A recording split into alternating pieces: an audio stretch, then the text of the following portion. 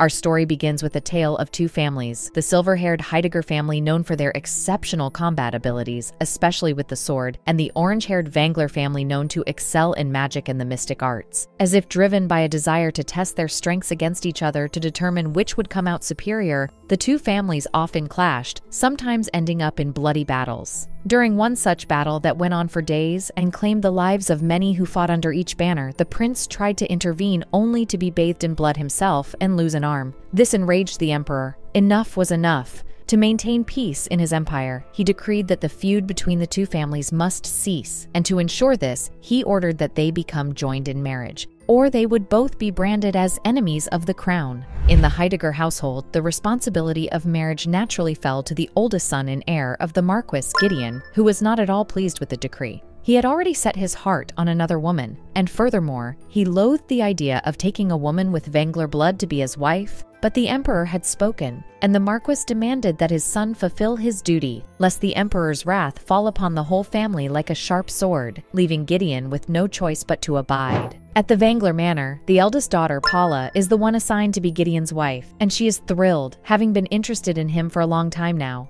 For her, this is a wonderful turn of events, a dream come true even, and so she is unable to hide her excitement. But that excitement is quickly squashed on their wedding night, with Gideon making no effort to hide his disgust for her as soon as they are both alone. Pinning her wrists down on the bed, he makes sure Paula understands that he has only married her because of the royal decree, and that he has never felt any affection for her, nor ever will, turning Paula's dream into a nightmare. That would have been the last time Gideon showed himself in Paula's bedroom, if not for the emperor's additional demand for the new couple to produce a child as proof that their marriage isn't a sham, which Gideon again has no choice but to obey. And so Paula's miserable nights continued, causing her to sink deeper into despair. Still, they were successful, and a child was born, a daughter welcomed by both families, though not by her own parents, with her father's emerald eyes and her mother's flaming orange hair that resembled a lion's mane, and so earned her the name Leonie. The years passed and the child grew, showered with all the toys, dresses, and ribbons she could ever want, as well as the attention of a handful of servants, but not a drop of affection from either of her parents, who still could not stand to be in the same room, only ending up fighting whenever they did, even in front of their daughter. We take a look at one of Gideon and Paula's biggest fights, which takes place when Leonie is only 2 years old. It is her birthday, in fact, and she is being heaped with presents while her mother watches with almost lifeless eyes when her father barges into the room with the sword in hand. Stomping across the room, he heads straight for his wife and grabs her by the neck, his eyes filled with murderous intent as he accuses Paula of killing the woman he loves. Paula laughs, seemingly going mad, though she denies the accusation, saying Gideon only wants to blame her for everything. Worried for her, one of the maids steps forward to interfere only to be cut down with one swift swing of Gideon's sword, sending blood splattering across the room, some drops even landing on Leonie's dress and face, which is pale and filled with fear. Unable to hold back her tears, she wails, and the other maid begs for her master to calm down, only to meet the same tragic fate as her colleague. After that day, no maids are seen with Leonie any longer, and she spends her days alone. Sometimes she follows her father in the hallways, hoping for even just one glance or one word. But Gideon doesn't even want to look at her, thinking that she looks like her mother because of her hair. Her mother doesn't want anything to do with her either, because she has her father's green eyes, which fill Paula with fear each time they look at her. Alone, all Leonie can do is cry, but in front of others, she still tries to put on a brave face and does her best to keep herself busy, immersing herself in drawing, which she seems to be talented in. Gideon's advisor, Osmo, feels sorry for her, knowing that though her sketches are pretty, they are only a means for her to distract herself from the fact that her parents have practically abandoned her. More years go by, and Gideon is made a duke. To celebrate his inauguration, a lavish ball is held at Heidegger Manor, attended by many of the nobility, some of whom are admirers of the new duke because of his excellent swordsmanship. As they shower him with praise, he smiles, and as Leonie peeks from an upstairs balcony, she thinks he is finally happy for the first time. She decides to take advantage of this and give him one of her drawings as a present, so she heads down to the ball, only to be stopped by rumors that her mother is dying. Dropping her drawings, Leonie runs to her mother's room, hoping to see her to confirm for herself whether the rumors are true or not, but a maid stands in her way, telling her she will only make her mother feel worse. Her eyes grow wide as she realizes that even at a time like this, no one is thinking of her, as if she doesn't exist at all. And with frustration welling up inside her chest, she runs down the hall, ignoring the servants who tell her not to run around because of the guests and making them frown in disapproval. Leonie can hear them whispering about her, and she can feel their dislike, which she does not understand since she hasn't done anything wrong. Does everyone just hate her because her parents don't want her? Is she really so detestable? Going outside the manor, she heads to the stables and jumps on her horse, sending it into a gallop across the grounds in hopes of shaking off the pain in her chest. But instead of getting a reprieve, a bolt of lightning strikes her from the dark skies, and she screams as she falls off her horse, losing consciousness as she hits the ground. In the next scene, she wakes up with a jolt and with tears in her eyes, startling Osmo, who tells her she has been unconscious for a few days after her accident. For her, the incident seems like it happened just moments ago, and she can still feel the tingle in her palm from the lightning bolt. She asks if her mother is still alive, and after learning that she is, Leonie jumps off the bed and runs out of the room, in spite of Osmo's pleas for her to give her body time to adjust, wanting to see her mother as soon as possible. Osmo can only watch her go, thinking that something has changed about her. Leonie goes to her mother's room, but the maids stop her once more, scolding her for her persistence. This time she doesn't back down, reminding them that as the Duke's daughter, she is above them and can have them punished as needed. The maids wince at her words, never expecting to hear them, and when Leonie orders them to get out of her way with a glare, they obey, stepping aside and mumbling their apologies. Finally, Leonie gets to see her mother, who is indeed near death on her bed. Still, Paula manages to open her eyes and look at her daughter, remembering who she is. She wants to reach out to her, but she no longer has the strength, her eyes falling shut moments after. Leonie approaches the bed and looks at her, at the pale and skinny woman her mother has been reduced to. She knows her mother wasn't good to her, but now she understands why, understanding her mother's anguish and misery. Leaning over, Leonie whispers a promise in her mother's ear, that she will make her father pay for all the wrong he has committed and teach him pain and despair with her own hands. Hearing these words, Paula slowly opens her eyes to look at her daughter once more, this time seeing her more clearly. Regaining some of her strength, she reaches out to stroke her daughter's cheek, startling Leonie. As Paula takes a wisp of her daughter's hair between her fingers to caress it, Leonie feels as if her mother is seeing her for the first time. And though Paula cannot speak, Leonie finally feels her mother's affection. She hopes her mother will find happiness, even if it's just in the remaining days of her life. Paula does seem better for the next few days. And as Leonie pushes her in a wheelchair through the garden, Gideon watches from a window with disdain. He had thought she was dying, so why was she still alive and looking well? Osmo relays what the physician said, that Paula is simply expending her remaining strength. Gideon frowns, thinking that even in dying, Paula is causing him trouble. Then he turns his attention to Leonie, asking Osmo how old she is now. Osmo is surprised since this is the first time Gideon has asked about his daughter, and replies that she is turning 10 soon. Gideon then asks if there is a party to celebrate her birthday, which surprises Osmo even more, though he takes this as good news. He informs the Duke that no preparations have yet been made for the celebration since the Duke has forbidden parties for his daughter since the tragedy of her second birthday, but says they can be made as soon as he allows them. Osmo also seizes the chance to tell the Duke all about Leonie, having compiled a thorough report of her day-to-day activities. He tells the Duke that Leonie diligently attends the academy, and after her classes, purchases painting tools to hone her artistic talents, which have already been recognized by the academy. In fact, it seems the academy wants to hold an exhibit of her paintings. The Duke thinks this is nonsense and tells Osmo not to grant the academy permission. Not at all impressed or interested in Leonie's artistic prowess. He is more curious to know her grades, and Osmo informs him that Leonie is doing well in her studies, placing second in her class in the previous semester. This pleases Gideon, who thinks that at least Leonie is not as stupid as her mother, and now he wonders if Leonie has a special mystical ability as well, unlike her mother. House Vangler is known for excelling in magic, after all, and at least one Vangler in every generation has been known to have a unique mystical gift, such as foreseeing the future, manipulating the weather, and even mind control. Still, these gifts have been diminishing with every generation, and if Leonie has one, it may not be very powerful. Though even so, Osmo thinks it would be a good thing which might finally earn Leonie some respect from her father and others. They will have to wait until she's 15 to find out, though, since that is the age that mystic abilities manifest. Gideon frowns, then asks about Leonie's swordsmanship. She is half Heidegger after all, so surely at her age she can already produce the vestiges of an aura. Osmo informs him, however, that she cannot yet produce an aura, which makes him snort. If it wasn't so pathetic, it would have been amusing how the Emperor ordered the Heidegger and Wengler families to merge to produce a child of exceptional talent, only to create a completely useless one. Gideon asks if there is anything else for Osmo to report,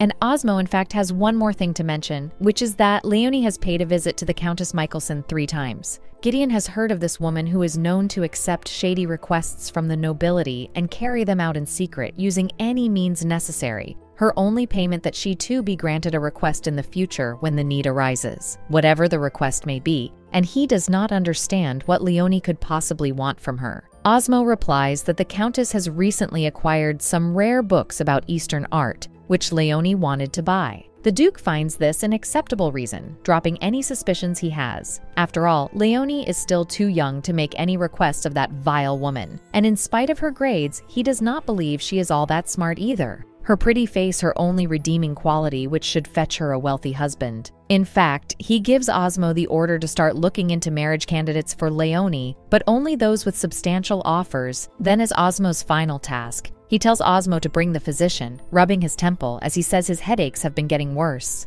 His assignments are received. Osmo nods and leaves the room, promising to bring the physician right away. In the greenhouse, Leonie and Paula are having tea, finally passing off as mother and daughter, though some awkwardness lingers between them. Paula is curious about how his daughter will punish Gideon exactly, and Leonie only gives a vague reply, likening her father to a frog swimming leisurely in a pot of boiling water, unaware that his death is at hand. Paula does not press for details, but she does have one request, that Leonie make Gideon beg for death. She knows she has no right to ask anything of her child, though, and she hopes that one day, Leonie can forgive her. Maybe when Leonie has a child of her own, then she will be able to imagine what it feels like to look at the face of one's beloved child, only to see the face of the monster who created her, which Paula claims is the cruelest curse she has ever had to endure, though she prays, of course, that Leonie will not have to suffer the same fate. In fact, she has prayed for this every second of every day since Leonie was born, which she thinks is proof that she loved Leonie.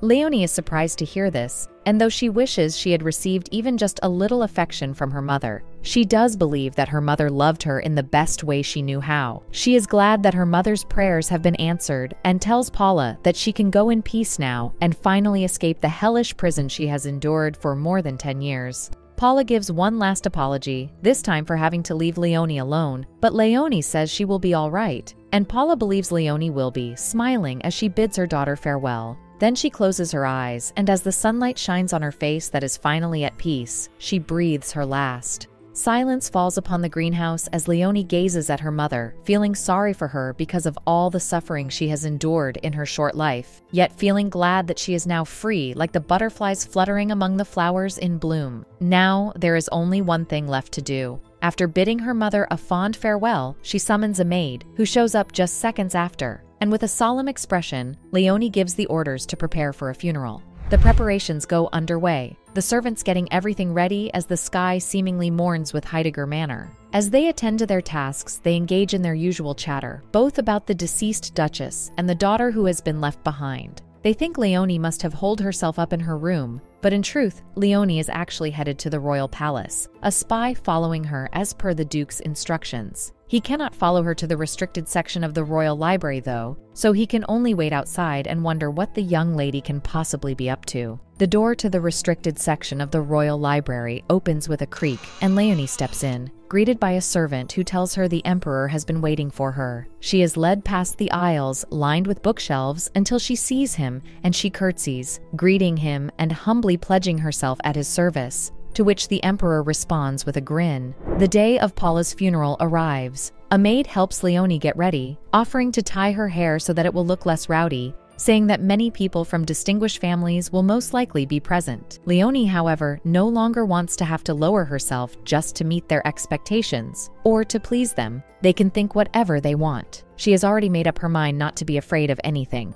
She leaves her room and goes out into the hallway where the Duke is waiting. She gives a curtsy and greets him respectfully, and he approves of her good manners, allowing her to attend the funeral with him instead of asking her to get out of his sight, which Osmo notes is what the Duke usually does. They head to the chapel, where the guests are already seated, marveling at how resplendent it looks on this particular occasion, almost as if adorned for a wedding and not a funeral. It is clearly a funeral, though, with the Duke and Leonie in mourning clothes and a black coffin surrounded by roses at the altar. Leonie notes that her grandparents, the Marquis and Marchioness of Heidegger, are not present, but she wonders if maybe her mother would have preferred it that way. At least, the royal chamberlain has come to pay the emperor's respects, even bringing special lilies from the royal garden to convey the emperor's sincere condolences. This draws murmurs from the crowd, who didn't expect His Majesty to send a representative, and the royal chamberlain no less, to Duchess Paula's funeral. They whisper about how unfortunate it is that Paula is no longer alive to receive such a great honor. But Leonie, who hears them, wonders if it is truly an honor. The Duke interrupts her thoughts, asking her of her whereabouts the day before, having already received the report of his spy who lost track of her. Leonie tells him the truth, that she was at the library, and the Duke replies that she must be out of her mind to leave the house in the middle of funeral preparations. He says he has a gift for her, though, which he will give her after the funeral, which he believes will surely surprise her, but which he hopes will not make her lose her composure, since she is a Heidegger after all. Leonie grins, wondering which Heidegger will lose composure first. Incidentally, she has also prepared a gift for her father, which she tells her father about as she puts on a serious expression and a humble demeanor, genuinely hoping that he will like it,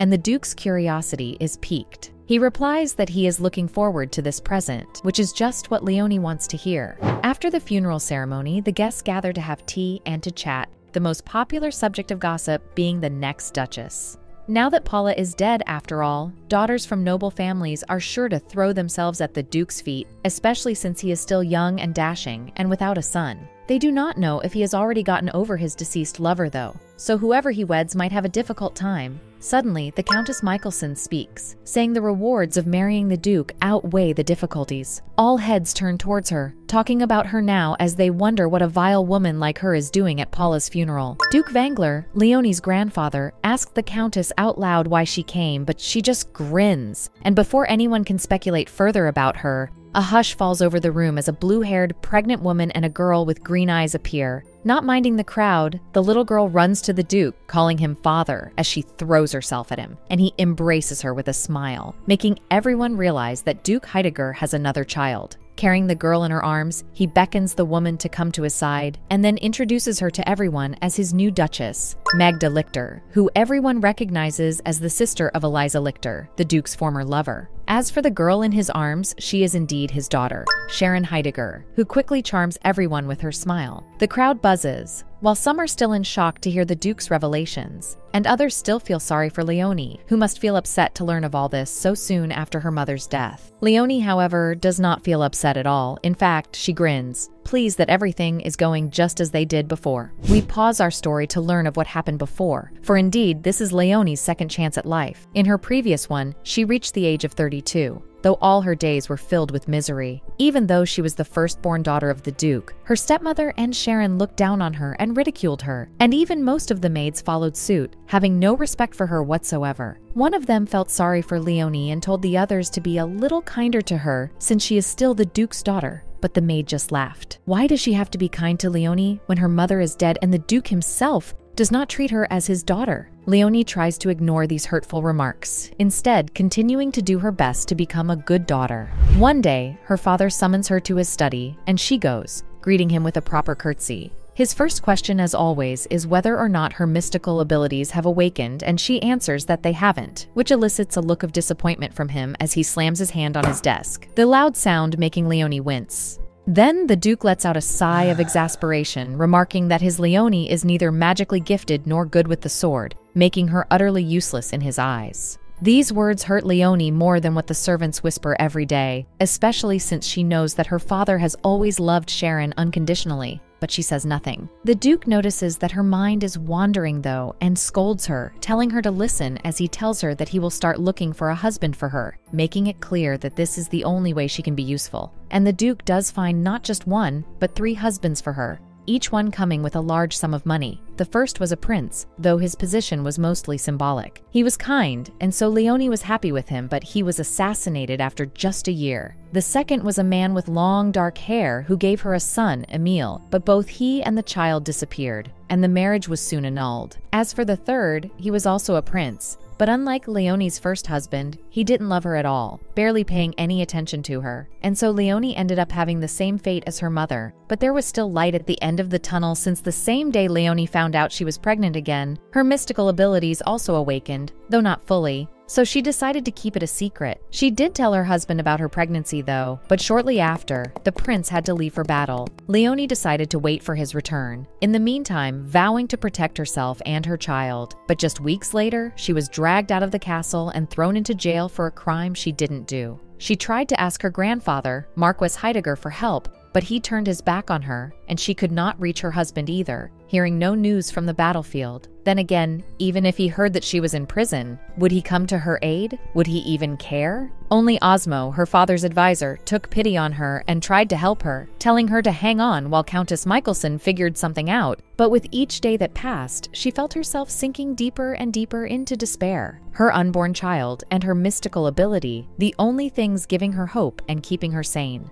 Finally, one day, she hears footsteps outside her cell. She holds her breath as she waits to see who they belong to, hoping that she will finally be free. But her heart sinks as she sees Sharon, the last person she wants to see, who gives a mocking laugh as she comments that prison suits Leonie. Leonie asks why Sharon came, knowing she wouldn't come all this way just to ridicule her, even though it is her favorite thing to do. And Sharon turns to the man accompanying her, who steps forward and throws something on the floor. Seeing Osmo's severed head, Leonie gasps and screams in horror, tears flowing down her cheeks. Sharon grins, but she is not done tormenting Leonie yet. She tells her half-sister that her husband, the 8th prince, has won the battle, defeating all of his brothers with the help of their father, Duke Heidegger, and now he is going to be the emperor, and Sharon is going to be his empress, which means Leonie is no longer needed. This news fills Leonie with shock and dread, and she asks fearfully what is going to become of her unborn baby, to which Sharon replies with another cackle of mocking laughter that echoes throughout the dungeon. She finds it funny that Leonie thinks that her unborn baby would want to live when Leonie will clearly not make a good mother. But there is something else she finds more amusing, which is the fact that just like her mother killed Paula, Sharon is going to kill her sister. Leonie could not believe her ears. Magda killed her mother? How could she? And now Sharon wants to kill her too? Anger erupts in Leonie's chest, and she shouts, calling Sharon and the Duchess monsters. Hearing Leonie's outburst, Sharon loses her temper as well, no longer amused. Grabbing Leonie's hair through the bars, she says that everything is Leonie's fault, having been born first and getting all the best titles, leaving her no choice but to turn into a monster. Then she calms herself down, her smug grin returning as she bids Leonie farewell. Turning on her heel, she leaves, and the man with her enters Leonie's cell, sword in hand. Trembling in fear, Leonie begs for mercy as she crawls away, but the man comes closer, and eventually Leonie feels her back against the wall. Out of desperation, she pleads for help, and suddenly she hears a voice inviting her to step into another world. Longing to escape, she accepts the invitation, and a bright light blazes inside her cell. At the same time, she hears footsteps running down the corridor outside her cell, as well as a familiar voice shouting for everything to stop. Gasping for air, Prince Rutger appears outside Leonie's cell, calling her name with tears brimming in his eyes, and Leonie is glad that at least she gets to see him one last time. She is unsure why he has come though, and she asks him if he's going to kill her too, but before she can hear his answer, she vanishes, the blazing light taking her away. Only her dress remains inside the cell, and Prince Rutger falls on his knees in shock, the mercenary with him stumbling back in disbelief as well. It is at this same moment that Leonie turns back into a child, and as she is struck by lightning atop her horse, all her previous memories return. Since that day, she has vowed to exact revenge on everyone who has plotted her downfall and longed for her destruction, to find the children she had lost, and to protect the ones she loves. Thus, we come back to the present, where the Duke has just presented Sharon and his new Duchess, while Leonie just stares at them, waiting for her turn to give her father her surprise. In a way, she is glad that he has repeated the same cruel thing he has done in the past, because now she can punish him without hesitation. She stays silent as her father puts Sharon down, giving the younger girl a slight push as a prompt to introduce herself to her older half-sister. And Sharon reluctantly does so, giving Leonie a dazzling smile and welcoming her into the family. But Leonie does not smile back, nor does she waste any time on Sharon. Glancing at the royal chamberlain and Countess Michelson, who are both in the room, she puts her plan into action, bravely announcing to everyone that she cannot accept Magda Lichter as her stepmother, for the simple reason that Magda murdered her mother, Paula, the former Duchess Heidegger. At this even more controversial piece of news, the room breaks into fresh murmurs, this time painting Magda Lichter in a negative light as the speculations swirl about her being a murderer. Was the previous Duchess really killed instead of naturally dying from an illness like everyone believes? Magda's eyes grow wide in shock, but the Duke and Duchess Vangler, Paula's parents, are even more bewildered, and they are the first to ask if there is any truth to Leonie's claim. Gideon, however, is the first to deny it, defending his fiancé's innocence and accusing Leonie of losing her wits as a result of losing her mother. Leonie doesn't answer, nor flinch as she squarely meets her father's glare, already used to the sharp edge of his tongue. It is Countess Michelson who speaks, directing everyone's attention to the witnesses to the crime, a pair of maids who burst through the door sobbing, their faces covered in bruises. Falling on their knees, they turn to Magda, pleading with her for both her forgiveness and her help. And since they seem too rattled to speak clearly, it is Countess Michelson who gives the explanation everyone is waiting for, saying that the maids have already confessed to Magda bribing them, ordering them to poison Paula slowly. She submits the written confession to the royal chamberlain, as well as the vials of the poison used by the maids and the receipts for the purchase of the said poison with Magda's signature.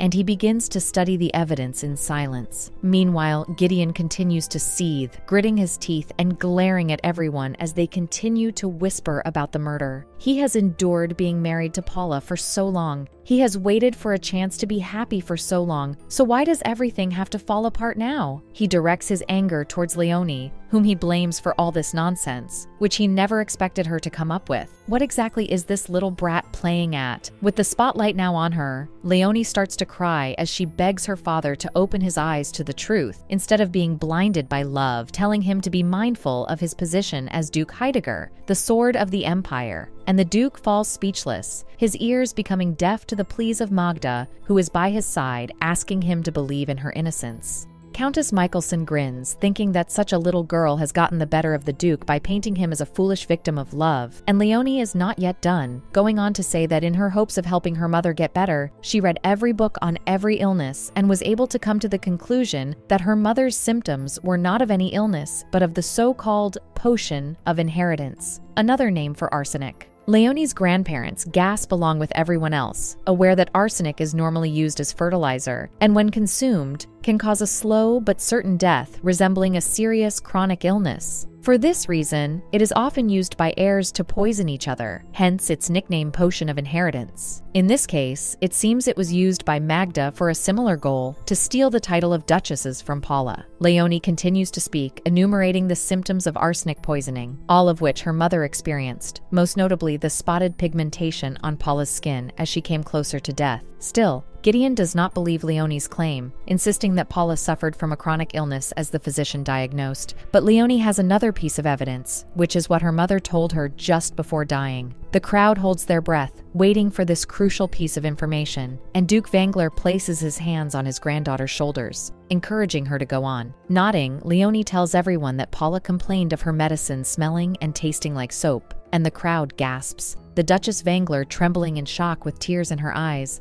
After all, it is also common knowledge that arsenic is one of the ingredients in soap.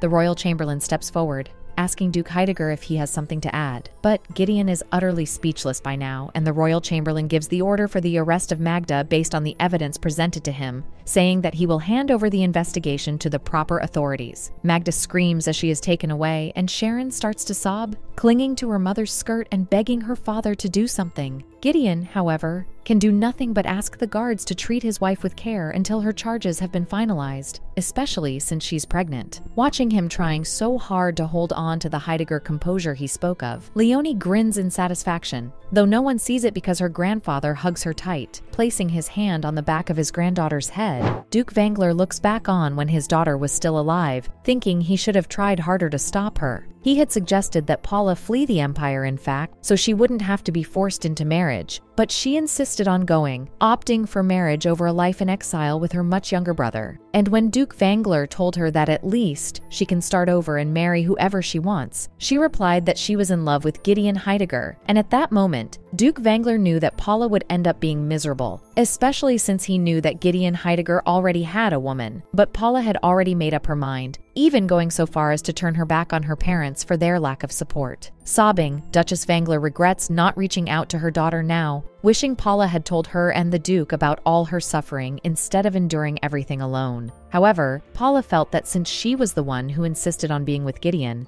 she alone had to pay the price, which she did, ultimately paying with her life. What has happened can no longer be changed, though, and what matters is what can be done now. Understanding this, Duke Vangler asks the royal chamberlain that he be designated the guardian of Leonie and take her home until it can be ascertained that her life is not in danger. Leonie is surprised to hear this, since in her previous life, her grandfather simply disappeared from the capital after Paula's death, never to return. It seems the story is changing now, but Leonie thinks it isn't exactly a bad turn of events. In fact, it may just be better for her if the Vangler family is behind her to support her in carrying out her plans for revenge. Indeed, things are getting more interesting now. Countess Michelson supports Duke Vangler's proposal, pointing out that Leonie still addresses Duke Heidegger formally as if they are not related by blood, so it may be best for Leonie to stay with her grandfather. The royal chamberlain takes this into consideration and then nods, saying that he accepts Duke Vangler's proposal in the emperor's behalf, placing Leonie in the care of her grandfather until the throne finishes its investigation on Duchess Paula's death. And if it is found that no murder has been committed, Leonie will then be returned to her father. Duke Heidegger doesn't exactly approve of this, but he has no choice but to accept the arrangement. The royal chamberlain leaves, and Countess Michelson follows, bidding Leonie farewell, the two exchanging grins like old friends. Osmo carries Sharon out of the room as well, but Sharon throws a tantrum, sobbing and not wanting to go anywhere. The rest of the guests make their hasty departure to give the family some privacy, but Leonie knows that they just want to leave to talk about what happened more openly and spread the gossip,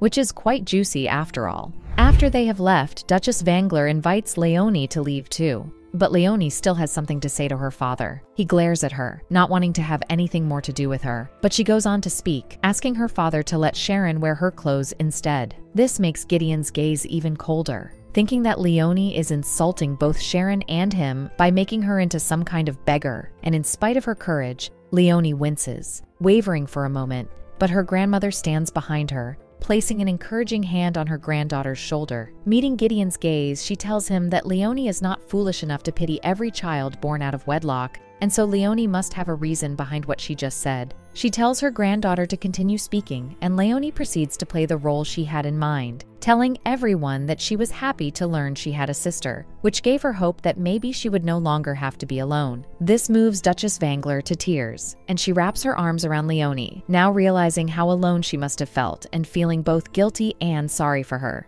Leonie is not done though, not yet having said the most important thing, which entails pointing out that Sharon's dress is strange. She elaborates, saying that in the course of learning how to paint, she has learned all about colors and how they are made, and she says that the kind of gold on Sharon's dress is made largely from lead, which is why it is a paint that must be handled with gloves. Otherwise, the lead may be absorbed through the skin and cause health problems, making the substance dangerous, which means that Sharon's dress is actually dangerous. Gideon does not believe this since he knows Magda had Sharon's dress made according to her instructions. Why would she let her child wear such a dangerous dress? He thinks it must be a mistake, and the dressmakers no less, swearing to kill whoever made the dress as his temper overtakes him. But Duke Vangler tells him to calm down and think clearly. Does he really believe the dressmaker is at fault? He asks Gideon to put himself in Magda's place. If he had been through what Magda endured, wouldn't he hate the Heideggers as well, and not just Paula? Leonie understands what her grandfather is saying, thinking Magda has a reason to hold a grudge against her father, since Duke Heidegger abandoned Eliza after all, and then let her die. But Gideon refuses to even consider this, saying he will not tolerate any insults to his wife. Duke Vangler is not fazed, however, and tells the younger Duke that it is in his best interest to investigate his own home,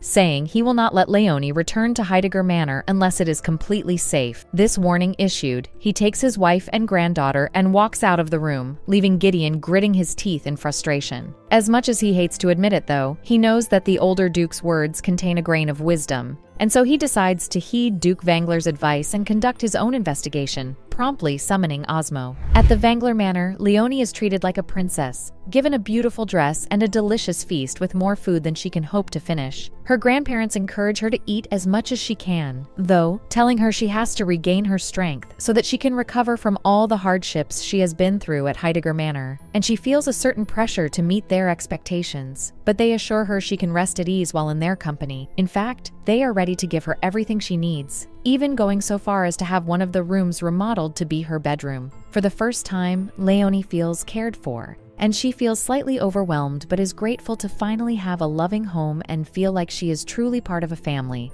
There are two other members of this family, her uncles, whom the Duke and Duchess promise to introduce to her later. Unknown to them, the two boys are already peeking through the gap in the door, curious about their niece who they have already been told about. They have heard that she has been through a tough time, and as a way of being nice to her, have prepared a welcome present for her, which they hope she will like. They were going to wait until later to give it to her, but the present starts to get restless, threatening to escape. Panicking, they try to do their best to hold on to it, and the Duke hears the ruckus, looking at the door.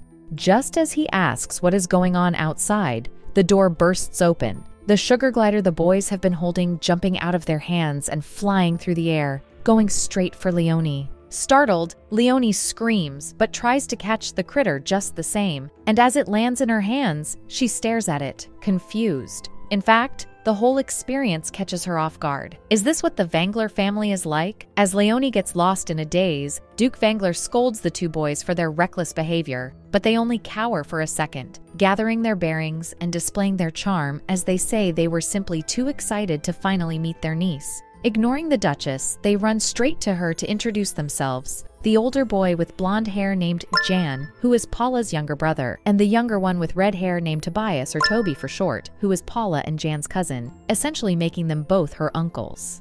They ask Leonie if she likes their present, which is a sugar glider, a popular pet among children of nobility, and Leonie doesn't answer because she doesn't know. She technically isn't a child after all, and as for the sugar glider, which has now fallen asleep, she finds it more pitiful than adorable, which makes her unsure if she likes it or not. Sensing that Leonie is feeling a bit uncomfortable, Duchess Vangler tells the boys to stop bothering Leonie and let her finish eating, but Leonie claims she's already full, and she finally thanks her uncles for their gift, honestly telling them she finds it cute but too small, making her feel sorry for it. Duke Vangler chuckles, glad to know that his granddaughter has a soft heart. As for the boys, they give each other a meaningful look as they take note of what Leonie just said, then ask her to confirm that she means she wants something big and strong. Leonie doesn't answer, laughing but worrying at the same time. Somehow she has a bad feeling about what her uncles are planning to do next. For our next scene, we find Duke Heidegger taking a trip to the dungeon to visit Magda. He stands in front of her cell, asking her how she is and if there is anything else she needs. But Magda tells him to drop the act, thinking he must already surely know about her crimes. Indeed, Gideon has already discovered everything that Magda has done, having hired an alchemist and an artist to look into his study. After a thorough investigation, the alchemist concluded that the dye used on the Duke's chair is one that is no longer used due to its toxicity, which makes his temper rise as he realizes it is the very same chair Magda gave him as a present to commemorate their anniversary. Now, he knows why he has been having persistent headaches, and the alchemist and artist confirm this, saying the only reason why the Duke is still fine is probably due to his robust health as a swordsman. They add that he should be fine after he takes the antidote, and he thanks them for their service, then orders Osmo to have them inspect every inch of the rest of the mansion, as well as to replace every piece of furnishing that was installed sometime within the past 8 years. He no longer trusts Magda after all, though he is still baffled by her behavior. Why stay with him for 8 years just to kill him? And he would have died, knowing that if Leonie had not discovered the truth about the color of Sharon's dress, he never would have found out what Magda was plotting. He had thought Leonie was planning to make a fool of him with a silly outburst when she said she had a present for him, but in the end, she saved him by exposing Magda's secrets. Leonie was not able to offer an explanation for Magda's crimes, though.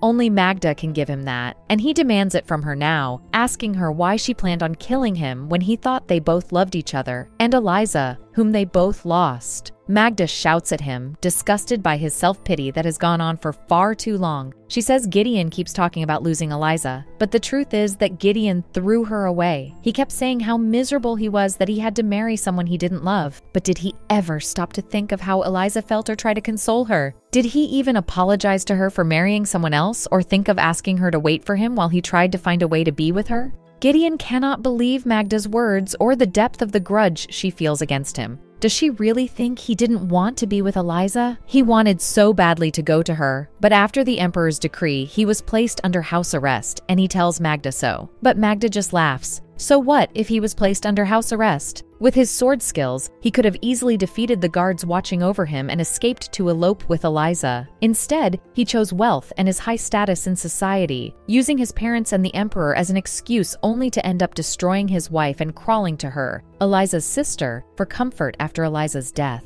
Did he even know how the woman he claims he loved died? Magda tells him her sister tried to kill herself every chance she got, sobbing day and night until she fell ill. Feeling sorry for their daughter, her parents decided to bring her to a convent to find peace. But on the way, the carriage they were in met an accident, and they all died. Just like that, Magda lost her entire family, and there were times when she wanted to join them, but she couldn't, which only made her despise herself, letting her lead a miserable life. Gideon listens, finally understanding Magda's pain. He still has one question though. Why did she make Sharon, her own daughter, wear a harmful dress? Magda answers honestly, saying she didn't mind killing her own daughter if it meant seeing Gideon suffer. She adds that it is a shame her plot was discovered, or she would have been able to see the whole Heidegger family disappear, not just Paula. Still, she can at least kill the child in her womb that has his filthy blood. But Gideon calmly says he will not allow this. He orders the guard to keep an eye on her and make sure she doesn't hurt herself. Then he leaves, walking away from the woman he once loved, but who he probably will never see again.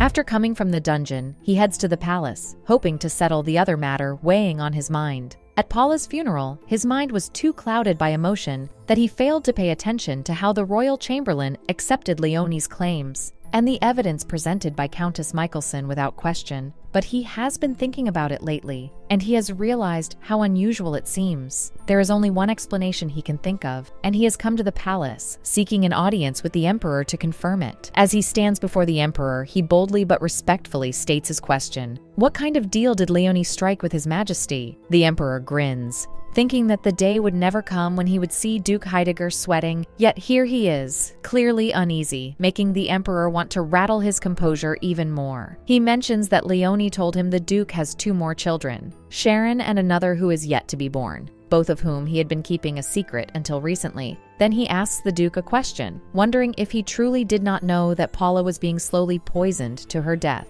Gideon replies that he did not, adding that if he wanted Paula dead, he would have killed her swiftly with one swing of his sword, which the Emperor believes, having seen the Duke in battle. His question answered, he now proceeds to answer the Duke's, starting by explaining that some time ago, Countess Michelson approached him to ask that he meet with Leonie. At first, the Emperor did not feel inclined to, not trusting the Countess. But then the Countess told him something interesting, which is that Leonie has a mystical ability, specifically the rare gift to travel through space and time using her paintings. Apparently, she is from the future, having traveled back in time after making a painting of her mother's funeral, which she got sucked into. It was so bewildering that the Emperor did not believe it at first. But while the Countess is many things, the Emperor knows she is not a liar, and it seems she has spoken the truth, judging by what actually transpired at Paula's funeral, where the Duke ended up getting completely humiliated. Gideon's eyebrows furrow. So Leonie already knew how things would turn out? Does she know everything that is about to happen?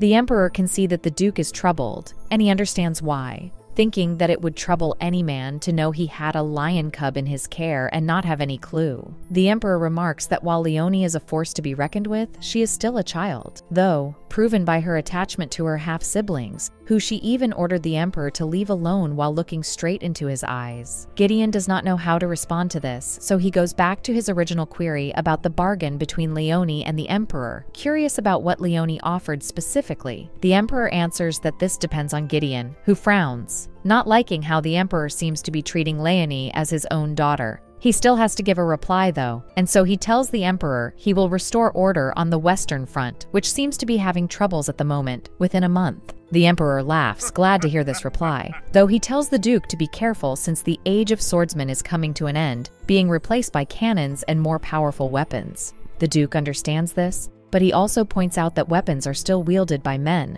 making it clear to the emperor that he will always be in need of capable soldiers like him. The emperor accedes, but says what he truly wants more than soldiers or victories is something only Leone can provide. Looking at his hand, he reflects on his power, which is the one members of the imperial family possess, the power of dominion, which is the ability to read a subject's mind and then force them into obedience, all by simply laying a hand on their head. It is with this power that he can keep strong men like Gideon under control. However, he has learned that it is slowly fading with each passing year, filling him with fear, and yet, when he learned about Leone's ability, he was filled with hope, thinking that maybe when Leone is stronger, she can help bring him back to the days of his prime, just as she returned from the future. Gideon is stunned, having only heard of this special circumstance known as retraction. Is this truly what the emperor is aiming for? The emperor continues to speak, saying that if only the duke had paid his daughter more attention and given her a bit of affection, he would probably still have her and be able to use her as a bargaining chip to further his own ambitions, but he has lost that advantage now. Indeed, there is nothing he can do about her anymore, since Leone is practically his daughter now, having promised to marry whomever the emperor wishes. Smirking, he gets off his throne and approaches the duke, wanting to make sure he gets his message loud and clear, that he should stay away from Leone. Back at Vangler Manor, Leone is having tea and grinning as well, thinking that her father should have heard everything from the emperor by now and must be seething in frustration and despair. Duchess Vangler interrupts her thoughts, asking her if she likes the sweets on the table, and she answers with a smile that she does, but her smile vanishes as she notices a green lizard crawling on the ground. The Duchess notices it too and is surprised, but before she can say anything, there is a flutter of feathers, and both Leone and her grandmother turn their heads to see the magnificent peacock standing on the other side of the table. Now, the Duchess knows what is going on, and she shouts, telling Jan and Toby to come out of hiding and take the creatures away. The boys do appear, but they refuse to get rid of the animals, which they say are their presents for Leone, a big peacock and a strong lizard, just as she wants. Neither a peacock nor a lizard are what Leone had in mind, though. In fact, if she had to choose a pet, she would want a cat or a dog, so she tells her uncles she prefers something four-legged, cute and furry, and the two quickly scramble off, eager to give her something she will like. Watching them go, Leone sighs, thinking that if she is going to go up against both the emperor and her father as she intends, she needs all the help she can get, which is why she might have to whip her happy-go-lucky uncles into shape.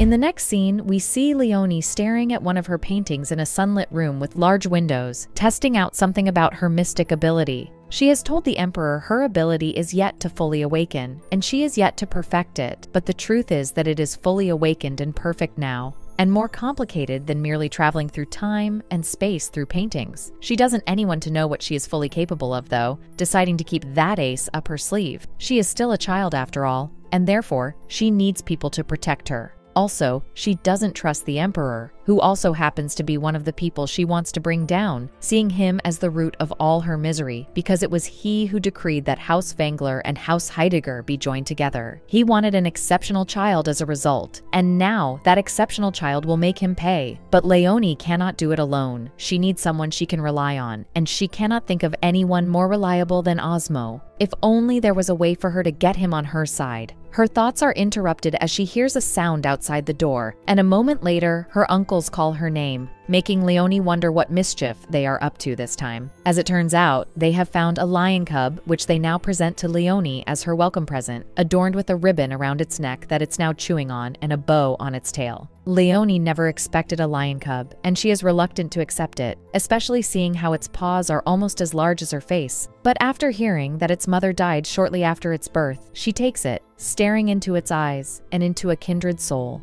The emotional encounter is disrupted by the thunder of footsteps outside the hall, though, and moments later, Duke Vangler barges in, immediately scolding his son and nephew for giving a beast to his precious, delicate granddaughter. But as soon as Leone says that she finds the lion cub cute, the Duke's temper evaporates in a burst of laughter. No longer mad at the boys, he praises them for choosing a good gift, saying Leone deserves no less than a lion cub for a pet. He asks Leonie if she has already named it, and after setting it down, she gives it the name Roshan, the cub seemingly approving as it sprawls at her feet. Just then, a maid enters, informing the Duke that Leonie's bedroom is finally finished, and the Duke grabs Leonie's hand, excited to have her see her new bedroom. Jan and Toby come along, finding the Duchess already waiting outside the bedroom door with a group of maids. She places a blindfold over Leonie's eyes and then leads her through the door. Once Leonie is inside, the Duchess gives her permission to remove her blindfold, and after she does, she gasps, unable to believe how beautiful her room is, with nearly everything a soft shade of pink, including the canopy over the bed and the huge teddy bear on the chair.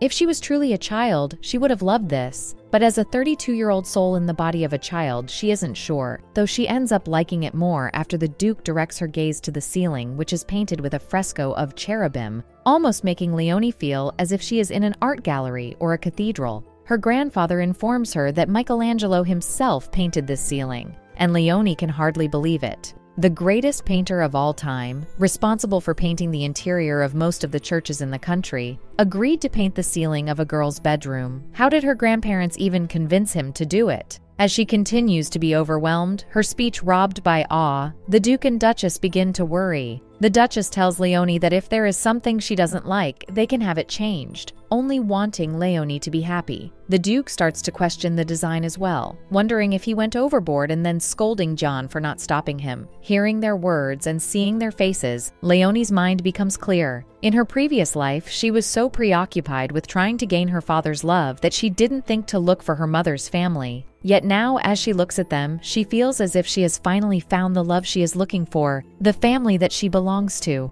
It was just right there the whole time waiting for her. Realizing this now, tears brim in her eyes, and she runs to her grandparents, hugging them and thanking them for their present. For the first time, she finally feels that she is not alone. At dinner, the whole family gathers for a wonderful meal. At first, they eat in comfortable silence, their utensils clattering every now and then as they enjoy their food. Then Leonie speaks, having a request to make. Toby is the first to respond, saying he will gladly give Leonie whatever she asks, even if it's her father's head on a platter, which Duke Vangler initially approves of. But after Leonie makes a face, he retracts his approval, scolding Toby for making such a foolish suggestion. Leonie goes on to make her request, asking her grandfather if he can give the Imperial Academy she used to attend permission to exhibit her paintings, saying her father refused. At once, the Duke stands up, offering to speak to the Dean of the Academy right away, which the Duchess encourages him to do. Then he goes, leaving Leonie smiling, feeling glad that the exhibit has been taken care of. Now, she can go on to her next order of business, which concerns her debt to Countess Michelson. She meets the Countess a few days later in the garden, who by then has heard about Leonie's upcoming exhibit. She already suspects what Leonie intends to do at the exhibit, and Leonie confirms this, saying that she's looking forward to showing everyone her mystic ability. As Leonie and Countess Michelson sit down in the gazebo to enjoy some tea, Duke Vangler looks down from his study with a look of concern. He doesn't like the idea of his granddaughter being alone with such a shady woman. The Duchess, too, is concerned, but she tells her husband to have faith in Leonie, reminding him that their granddaughter can take care of herself as she proved during her mother's funeral. They're not the only ones feeling uneasy, though, Toby also watching Leonie from behind some bushes with a pout. Suddenly, he hears a purr from beside him, and he turns his head to find that Rochin has followed him, seemingly wanting to play. As quietly as he can, he tries to shoo the cub away, but the rustling of the leaves in the bushes doesn't escape Countess Michelson's notice. Suspecting an innocent spy, she makes the observation that Leonie is well loved at Vangler Manor, which makes Leonie blush, but she retains a cool demeanor and sighs, telling the Countess to skip the small talk and just go straight to the point of her visit. The Countess gladly obliges, taking out a sealed envelope from her purse. She places it on the table, asking Leonie to invite the person whose name is on the note inside to her upcoming exhibit at the Imperial Academy. Curious, Leonie opens it, and as soon as she sees the name, her eyebrows arch. Why him of all people? The Countess doesn't give her a reason, simply saying that there is no harm in him coming, and that he may even be a good subject for testing Leonie's ability. Leonie more or less understands why the Countess chose him, and at any rate, she has no choice but to agree as payment for the favor the Countess did for her at the funeral. The agreement reached and the debt settled. The Countess leaves with a satisfied grin. She hopes this will not be the last time she and Leonie meet, though, saying that for such an interesting girl as Leonie, her services are always available. Leonie says nothing, watching her guest depart and then staring at the envelope in her hand after the Countess has gone. She reflects on her past life, remembering that Osmo mentioned receiving help from the Countess when she ended up in prison. He ended up dying though, so does that mean the Countess betrayed him, or did they both end up dead? Leonie does not know the answer, and she finds it pointless to wonder. What is past is past. All she has to do now is make use of what she knows to take advantage of people like the Countess. As Leonie is deep in thought, Toby continues to watch from behind the bushes, and seeing the expression on his niece's face, he is intrigued. Why does she look so serious? More so than any child can be. Furthermore, why does she have the aura of maturity about her even though she is younger than him? He can almost imagine her as an adult looking down on him, but he shakes his head, ridding himself of such silly thoughts. As he does, the bushes shake, the rustling of their leaves catching Leonie's attention. She remembers that someone is still there, and judging from the glimpse of red hair, she knows that it's Toby, so she tells him to come out. He does, with Rochin at his side, scratching his head and wearing a sheepish grin like a crook who has been caught. Leonie tries to keep a straight face as she asks him to sit down, but she ends up laughing heartily in amusement as she thinks of the lengths the people at Vangler Manor would go to just to show they care about her. Toby is charmed by her laughter and blushes, though he clears his throat and remains composed like a young gentleman. Leonie teases him about not being gentlemanly, however, because he was eavesdropping on a conversation between ladies, and as she pours him a cup of coffee with a grin, she threatens him, saying that if he spills whatever he heard today to anyone else, he will never become a proper gentleman. The thought horrifies Toby so much that he can't speak, and so as proof of him keeping his word as a gentleman, Leonie urges him to simply drink the coffee without any sugar, and Toby gulps it down, ignoring the bitter taste as he holds on to his pride. Afterward, he lies and claims to have enjoyed the coffee, hoping that it will convince Leonie that he is a gentleman. But under the table, his knees are trembling, a fact only Rochin notices as he chews on Toby's shoelaces. The day of Leonie's exhibit arrives, and it is a grander event than everyone expected, with fireworks, flowers, and plenty of guests, the whole spectacle proof that Duke Vangler dotes on his granddaughter. Even Leonie is surprised at the number of guests, but her eyes search the crowd for just one person, the one Countess Michelson asked her to invite. She doesn't see him though, her attention is instead drawn to Toby and Jan, who are causing quite a ruckus by bringing Rochin with them. Leonie decides to stay away from them, mingling with the other guests, until finally, she hears the murmurs and she turns her head towards the entrance, knowing her special guest has arrived. It is Marquis Karl Jaspers, one of the most powerful men in the eastern part of the empire. Unfortunately though, he was injured during one of the fiercest battles at the eastern border, and that injury has caused an infection that is now eating away at his flesh, now evident even on his face. Since then, he has not appeared in public, so everyone is surprised to see him, all except Leonie, who steps forward to greet him with a smile and a curtsy. Just from looking at her, Marquis Jaspers can tell two things: that Leonie is Gideon's child and that she is no ordinary child, which is why he accepts her invitation when she offers to lead him to her special exhibit. He is surprised, though, when he sees only a ladder in the room leading to a door in the ceiling, and when Leonie tells him he must climb the ladder, he refuses, thinking it is all some kind of joke. Leonie calmly tells him, however, that like many members of the Vangler family, she has a special gift, one which she will gladly share with him if he agrees to climb the ladder. She also tells him that they are waiting for him, and Marquis Jasper's eyes grow wide, wondering if she is referring to the same people he has in mind. There seems to be only one way to find out, and if there is even a slight chance he can see those people again, he agrees to take the risk, beginning his ascent up the ladder. As Marquis Jaspers makes his way up the rungs of the ladder, he recalls his unusual conversation with his second daughter. It was she who asked him to attend the exhibit, promising him an otherworldly experience, and when he refused, she placed her inheritance on the line, saying that if the exhibit does end up to his liking, she will gladly forfeit her inheritance. He had thought she was being foolish, but decided to indulge her just the same. He never expected to be asked to climb a ladder, though, its steps creaking beneath his boots. It feels like forever since he has climbed a ladder. In fact, the last time was during the Battle of Guli Heights, that fierce battle where he got injured and tens of thousands perished, only a tiny percent of the soldiers surviving. Just before all hell broke loose, Karl was climbing up to a guard post to check enemy movement, but before he could reach the top, a cannonball hit the tower, shattering it into splinters and killing all of his comrades who were inside, while he ended up falling, suffering a terrible injury. Since then, he has lived his days in anguish, both physically and mentally. And many times, he wished that he could turn back time, for if he could, he would get his comrades out of the tower and make sure they were all safe, himself included, before the cannon started firing. Suddenly, a thought occurs to Carl. What if Leonie's ability is to turn back time?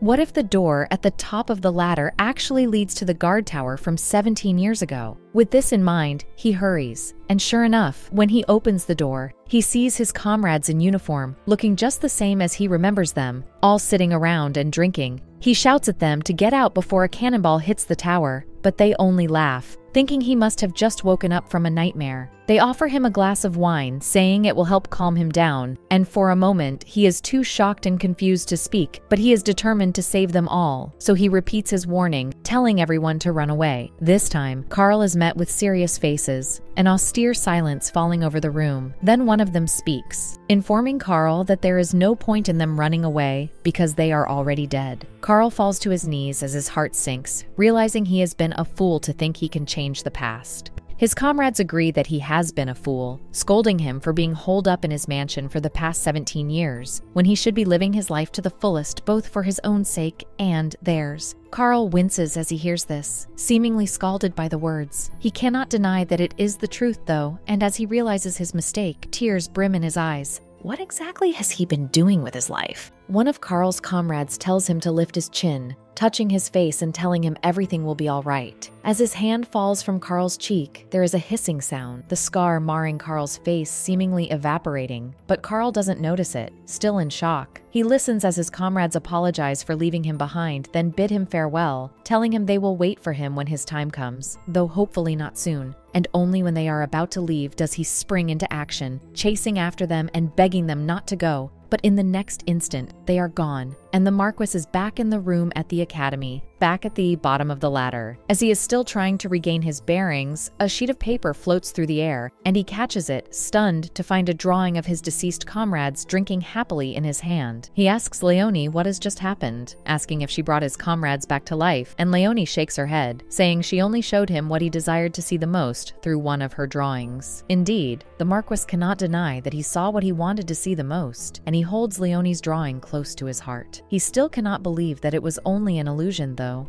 since it looked and felt too real, as if he was really there with his comrades. Leonie tells him it might have been an illusion, but the sentiments of his fallen comrades are real, as is their parting gift, which is the healing of the scar on his face and the infection plaguing his body. The Marquis has yet to confirm the change in his appearance, but he knows this experience has changed him, a sense of peace already filling the hole in his chest, and he thanks Leonie from the bottom of his heart, saying he will never forget what she has done for him. Leonie thanks him for his kind words in turn, trying to stay humble, but inside she is feeling smug, thinking that everything is slowly but surely working out in her favor. In the next scene, we find Duke Vangler's study filled with presents that Jan is helping him sort, his desk with a pile of letters, all of them from people longing to meet Leonie and witness her gift, which comes as no surprise since the Emperor himself has acknowledged Leonie's gift, and news of what she did with Marquis Jasper has spread, the Marquis himself speaking highly of her to everyone he knows. He has even offered Leonie a mine to repay her for using her gift to help him, but Leonie has refused, saying that the Marquis has done enough for the Empire, which makes Duke Vangler truly proud of her. While he thinks it may be a problem to have to greet all the guests waiting in their carriages outside the mansion, it is a problem he does not mind having, even laughing out loud because of it. In contrast to the bustling Vangler Manor, Heidegger Manor is like a ghost town, with only the chirping of crickets filling the garden. The grounds are empty and the halls are deserted. In the study, Duke Heidegger is deep in thought, having heard about how Leonie healed Marquis Jasper. He grits his teeth and bites his lip, frustrated that he had not noticed her ability sooner. If only he had, he would certainly be in a less worrisome position now, but at least he still has one daughter left, and he summons Osmo, telling him to bring Sharon right away.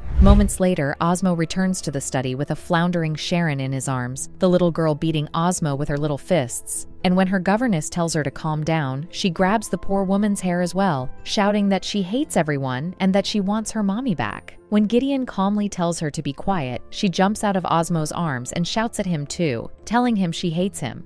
She's about to say more too, But Gideon narrows his eyes, the silent intimidation in his gaze filling Sharon with fear and forcing her to be silent. She is so frightened, in fact, that she begins to tremble, and tears leak out of the corners of her eyes, and she turns to her governess and Osmo as if asking them to rescue her. But her governess simply shakes her head, while Osmo sighs, straightening his cravat. Sniffling, Sharon mumbles an apology, but her manner of speech just irritates her father all the more. He no longer finds her adorable, wondering if she ever was, and he certainly isn't pleased with her behavior, telling her that Heideggers do not act like fools. He asks Sharon how old she is, and she replies that she is 7. He then points out that her sister, Leonie, is 10 and able to act like a proper young lady, so he expects her to behave at least half as well as Leonie does. He turns to the governess, who he remembers also taught Leonie, and exhorts her to pour all her efforts into educating Sharon. Daunted by the Duke's expectations, the governess protests, but the Duke will not hear any of it, even giving the governess permission to beat his daughter if that is what it takes to make Sharon behave like nobility. Back at Vangler Manor, Leonie is reading a letter from Countess Michelson, who informs her that Marquis Jaspers has returned to the eastern provinces after passing his title down to his second daughter. He has used a large amount of his fortune as well to help those still suffering from the war 17 years ago, which is another idea he attributes to Leonie's gift. He reiterates that he is grateful to Leonie, and should Leonie require anything, House Jaspers is at her service. Leonie smiles, thinking she has gained an invaluable ally, but her smile vanishes when a maid comes in to tell her that her father, Duke Heidegger, has come to visit. Duke Vangler is not thrilled to see Leonie's father either, thinking it is shameless of him to visit. Jan understands why Duke Heidegger has come, though, remarking that he must be anxious to get his daughter back now that she is famous. The three of them wait for Duke Heidegger to step out of his carriage, which he does, looking dashing and graceful as usual, but it is Osmo who Leonie runs to excitedly, hugging him. Osmo hugs her, saying he is happy that she seems to have adjusted well to her life at Vangler Manor. Gideon watches them, slightly envious of their reunion, but he does not show it, maintaining a solemn expression as he thanks Duke Vangler for taking care of Leonie and urges him to accept the money he has brought as payment for child support. He also makes a request, saying he wishes to speak with Leonie in private. Duke Vangler does not approve of it, but he glances at Leonie to know her answer, and when she nods, he reluctantly agrees to Duke Heidegger's request, deciding to let Leonie handle her father. Leonie and Gideon move to a room inside the manor to have tea and talk. Gideon speaks first, expressing his relief to see Leonie doing well. Leonie, however, is not moved by her father's concern and tells him to speak to her as he usually does, sparing her the niceties that she isn't accustomed to hearing. Wincing, Gideon clenches his fist, rattled by his daughter's words. He knows he treated her cruelly, something he can no longer do, and he wants to make things up to her by showing her more affection, but his pride holds him back. Watching him struggle with his pride, Leonie feels sorry for him, wondering why she ever sought the affection of such a pathetic man. He tells Leonie he has heard of her bargain with the Emperor, lauding it as genius, and thanks her for asking the Emperor to spare him and Sharon. But Leonie is not interested in hearing her father's pretty words, especially since she knows her father is just saying all this in hopes of getting on her good side, which she thinks is no longer possible. Sooner or later, she will make her father pay for all his sins. Nothing he says will change her mind about that. She asks him why he came, which she is more curious to know, and Gideon replies that he wants to repay the favor. Leonie already knows what she wants from her father, and she blurts it out, telling him to give her Osmo, who is a competent advisor and furthermore, the only man who was kind to her while she was still staying at Heidegger Manor. Gideon falls silent, contemplating the request. Leonie can sense that he doesn't want to grant it, which is understandable because advisors that are both reliable and trustworthy are hard to find, but that is her father's problem, not hers. She points out that Osmo is honorable and loyal, so even if he no longer serves the Duke, he will not do anything to cause him any disgrace. And Leonie assures her father that she will not ask Osmo to do anything of the kind either. The Duke finally accedes, and Leonie grins, thinking she has just secured another victory. Downstairs, Toby is busy trying to destroy all the presents Duke Heidegger has brought for Leonie, thinking that his niece has no need of them. He even orders Rochin to rip them all up. Osmo is worried to see this, but Leonie tells him not to mind them and just to follow her down the hall, and he obeys. He has already been informed by the Duke that Leone will be his employer from now on, which he was surprised by, but before he could even let the news sink in or utter any protests, the Duke left him behind, making him wonder if he was expendable all along. He isn't disappointed to be serving Leone though, and after she shows him to the parlor, he kneels before her, gladly pledging himself in service to her. Leone tells him she is happy as well, knowing just the extent of his loyalty and kindness, how he sacrificed even his life just to help her in the past. But she tells him there is something she must clarify before they begin working, and that is that she doesn't want him as her advisor. Rather, she wants him as a teacher, specifically on the subject of the Heidegger composure she has heard so much about. Osmo is puzzled, wondering who exactly he is supposed to teach, and Leone replies that she wants everyone at the Wengler mansion to learn it, thinking that the family has gone too soft, lacking the usual aggressiveness or even assertiveness required of nobility. For example, even though they know Leone helped Marquis Jaspers to meet his departed comrades, not one of the Wenglers has asked to see Paula. Osmo agrees that even though he has only met them, he finds them warm and accommodating, which he does not exactly find a bad thing. But Leone gives him another example, saying that even though House Wengler is now in a position of prominence and power, they have not made any attempts to avenge Paula's death, simply smiling at everyone. It's not that she wants them to act on their emotions and make enemies. She simply wants everyone to know that House Wengler will not any deed against them go unpunished. Osmo understands that Leone simply wants to protect the Wengler family, likening them to a sea anemone that must survive in order for the clownfish who live in it to prosper, and Leone grins, glad that she and Osmo see each other eye to eye. She knew they would, though, which is why she wanted so badly to have him at her side, and now that he is, she knows they can accomplish much together. Suddenly, the door to the parlor opens, Toby stepping in with a shout. As soon as he realizes that Leone isn't alone though, he stops, sending a scowl in Osmo's direction. Lowering his voice, he tells Leone to let him know if Osmo is being a nuisance to her, but he has barely finished speaking when Jan appears behind him, startling him. Pinching his cousin's cheek, Jan asks Toby what he is doing, and the two bicker and start to fight, which shows Osmo exactly how much work he has ahead of him. Leone has complete faith in him though, and tells him that he will be her right hand to assist her in achieving all of her goals. To this end, he can ask for help from people he can trust, but he must never go near Countess Mikkelsen. This Leone makes very clear. Osmo is slightly surprised by the order, having presumed that the Countess and Leone were on good terms after the funeral, but he nods, understanding the order and expressing his full intent to comply. Leone moves on to Osmo's next assignment, which involves Magda. She believes her stepmother has given birth by now, which Osmo confirms, meaning Leone can already have her.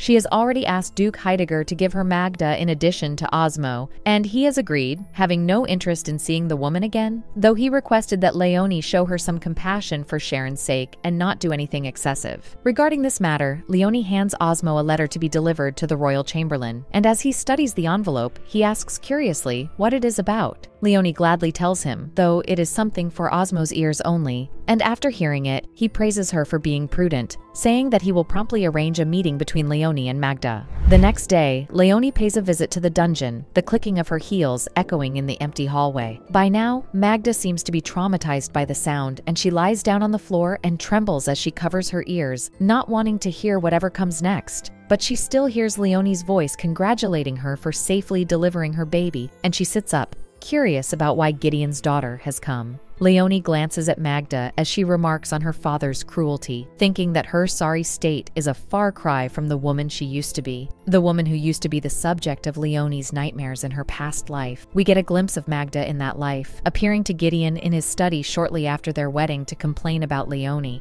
Gideon tells her to do whatever she wants with the girl, not caring what happens to Leone, and Magda proceeds to make Leone's life hell, starting by destroying her drawings and paintings, calling them garbage and scoffing at the thought that someone would want to buy them. From that day on, Magda would hurl insults at Leone whenever she could, often comparing her to Sharon, but always finding her sorely lacking, whittling her confidence down until she had none left. But Magda wasn't even content with that, even resorting to slowly poisoning Duke Heidegger, Sharon, and Leone with arsenic so as to wipe the whole Heidegger family out. And she was able to get away with it for 2 years before she was discovered and killed by Gideon's own sword. Even after Magda died, though, Leonie continued to suffer not just from the lingering effects of the arsenic, but from all the torment Magda put her through. Magda's evil laughter echoing so loudly in Leonie's mind that each time she heard someone snicker, she froze in fear. Indeed, Magda was the embodiment of a wicked stepmother, terror incarnate, but Leonie is not afraid of her anymore. Gripping the bars, Magda asks Leonie why she came to visit, telling her that if she is only here to talk about her mother, she should leave. Leonie answers, however, that she has no interest in discussing what happened to Paula, only in making Magda pay for all that she has made Leonie suffer. Magda does not understand Leonie's words, to her knowledge not having done anything else to the child apart from killing her mother. Yes, if she had gone on to become the Duchess, she would have made Leonie's life miserable before killing her, but there is no chance of that now. She tells Leonie that she will be executed soon, which means she will already be paying for her crimes, and asks Leonie to be merciful enough to let her live her remaining days in peace. But Leonie claims to have no mercy to spare, not after all the mercy that was denied her in her past life. Still, she has asked the Emperor to pardon Magda for her crimes, which Magda can barely believe, overcome with joy and with hope. She had thought something was unusual with Leonie, who isn't acting at all like a child. But now she doesn't care. Clasping her hands, she thanks Leonie profusely with tears in her eyes, which is exactly the reaction Leonie was hoping for. Leonie takes Magda's gratitude and enthusiasm as a sign that her stepmother wants to live, and indeed, Magda confirms this, which Leonie finds a bit of a disappointment, since it seemed earlier that Magda was prepared to die. Now that Leonie has given her hope, though, Magda wants to live, even if it is just until her child has grown into a young lad, and she begs for Leonie to be merciful enough to grant her this opportunity. Leonie informs Magda that the decision is out of her hands, though. In fact, the Emperor has already decided what to do with her, which is to reduce her sentence out of sympathy for her cause, since granting a full pardon is impossible. Even this makes Magda glad, and she asks if she can hold her son in her arms and nurse him in prison, saying he was taken away from her even before she could give him a name. Leonie tells her the baby has already been given the name Nathan by Duke Heidegger, a name which Magda repeats in a loving whisper as tears trickle down her cheeks. But when Leonie adds that in addition to a name, Gideon has also bestowed his hopes on the baby, wanting the child to grow up to be a swordmaster just like him, the warmth and tenderness in Magda's chest vanishes, replaced by fear, and Leonie knows exactly why. She knows that Magda's son is not Duke Heidegger's, but that of the bodyguard that had been assigned to her, and therefore the boy will not have any of the swordmaster's abilities that Gideon possesses. Furthermore, the more he grows, the more Gideon will see that the boy resembles his real father, and it is easy to assume what will happen when he discovers the truth. Filled with fear, Magda begs Leonie for her mercy once more, this time saying she does not care what happens to her as long as her son is spared. Leonie is surprised to see Magda act like a mother for once, remarking that her stepmother didn't seem to care about Sharon, yet cares so much about Nathan. Is it because he is the son of the man she loves? At any rate, Leonie doesn't care.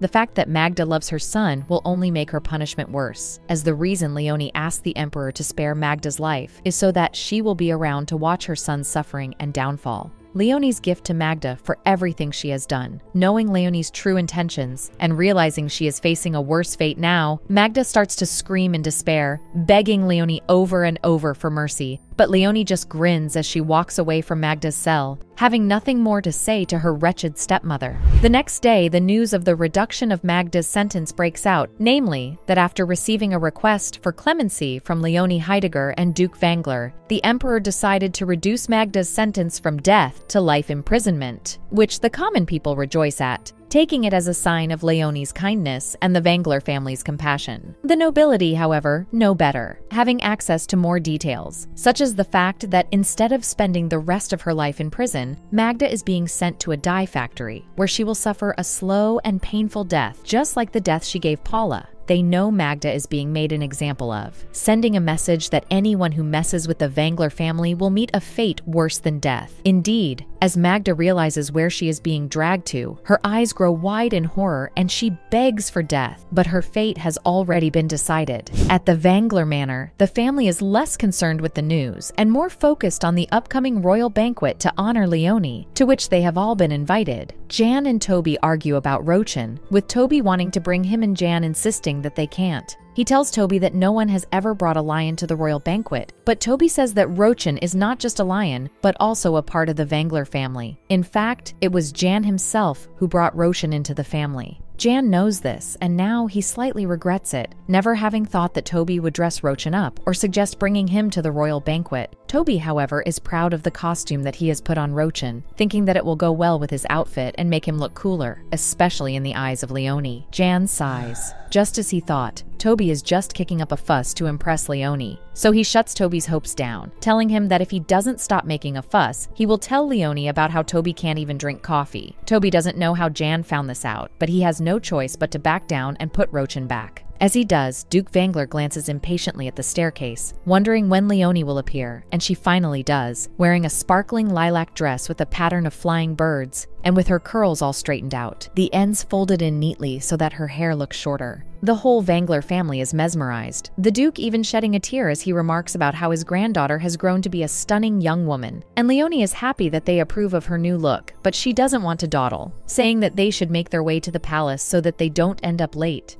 They move to the entrance where the carriages are waiting, the Duke inviting Leonie to ride with him, which she happily accepts. As the carriage trudges along, her thoughts wander to the upcoming banquet, which she knows will be attended by all the royalty and nobility, including her husband from her previous life. She suddenly feels nervous to see him, and her grandfather notices, placing a comforting hand over hers and giving her a smile as he tells her to simply enjoy today. Leonie smiles back, grateful for the encouragement. Indeed, her grandfather is right. She should stop worrying about the past or the future and just have fun today.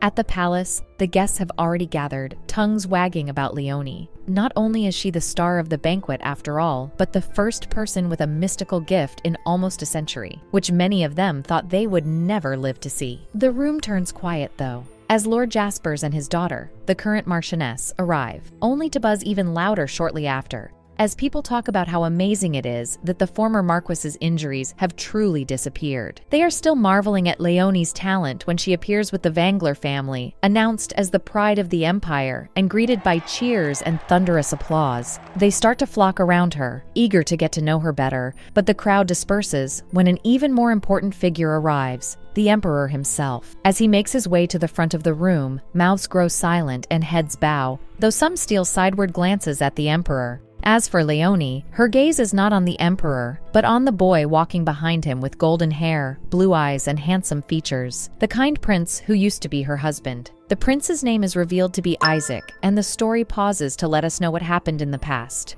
We start with a scene between the Emperor and Gideon at the palace, the Emperor pestering Gideon once more about whether or not Leonie has any special gifts, and Gideon ruefully informs him that Leonie has not manifested any mystic abilities yet. However, he is certain that his daughter has the aptitude to become both sorcerer and swordmaster, which is something that can be handed down to her offspring. The Emperor is pleased with this idea, and he has just the ideal husband for Leonie in mind, his son, Isaac. Though the firstborn son, Isaac's mother and his maternal family are gone now, so he is nothing more than a pawn. Still, he has inherited his father's power of dominion, which makes him useful and excellent for producing an heir. The marriage is arranged between Isaac and Leonie, who is only 15 at the time. On their wedding night, Isaac goes to Leonie's bed, the duties his father placed upon him heavily weighing on his shoulders. Even so, he still sees Leonie as a child, and he can sense her fear, so he promises not to do anything to her until she is ready, in the meanwhile acting like a kind older brother to her.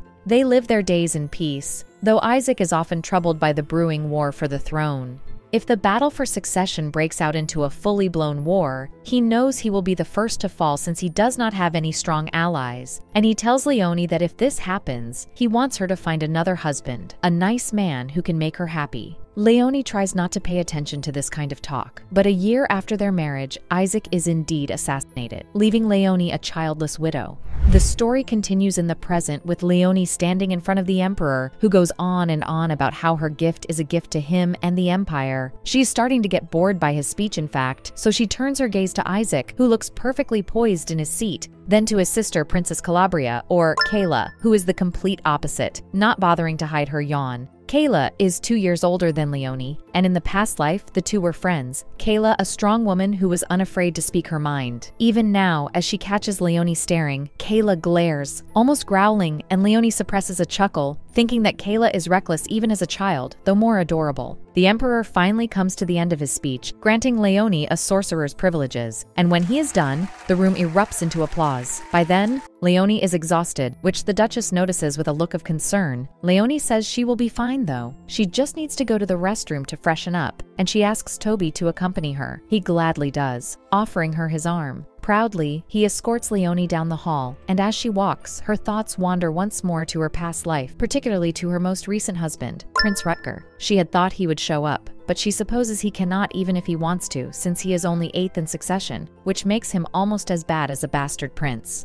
Her thoughts of him are dispelled when she sees Isaac sitting on a bench in the garden, and she quickly leaves Toby's side to go to him, greeting him with a curtsy. Isaac is surprised to see her, but agrees to let her sit with him, and for a while, the two sit in silence, listening to the soft rustling of the leaves with the evening breeze and the chirping of the crickets. Isaac speaks first, congratulating Leonie for the honor the Emperor has bestowed upon her. He apologizes, too, for not having congratulated her sooner, but Leonie tells him it is fine since she doesn't even feel worthy of congratulations. Isaac is surprised to hear this, but understands Leonie better after she asks him if he was happy when he was made the crown prince. He does not want to speak of his own troubles, though, and this time, it is Leonie who apologizes, not having intended to make him uncomfortable. He replies with another apology, though, making it clear that he has not taken any offense from her words. Leonie thinks he is still as soft as ever, which she used to admire, but now, she takes advantage of it, telling him she has always wished for a kind older brother like him and an older sister like Calabria, and she hopes they will both attend the tea party that her grandfather is throwing for her soon.